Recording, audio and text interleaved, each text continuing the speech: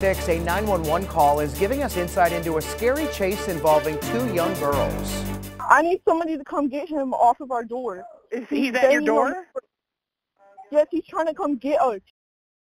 The Asheboro girls say a man chased them all the way to a family member's house. The grandmother of one of the girls told WFMY News 2's Amber Lake the man tried getting in through both doors of the home. Amber, let's first start off with, are the girls okay today?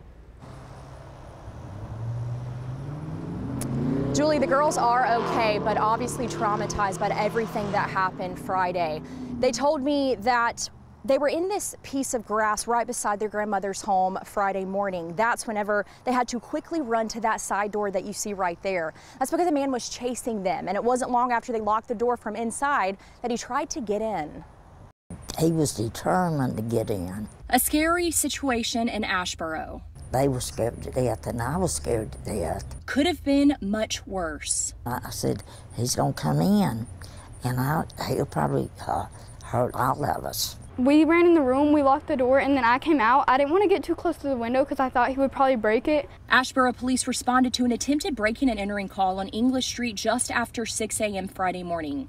When they arrived, they learned that the man trying to get into a home also came after two young girls playing outside.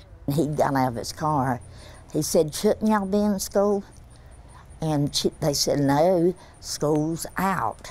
The grandmother of one of the girls says the two saw a gun in the man's car and started running back to her house. That's when Emily Beasley says he started to chase them. I was in front of her.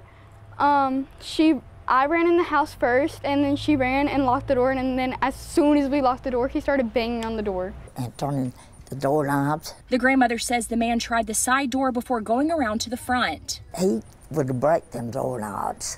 He was trying to. Now, the entire family is scared that the man's going to come back, including the two girls. My daughter probably wouldn't be here today, nor with her friend, because I'm sure he didn't have any good intention.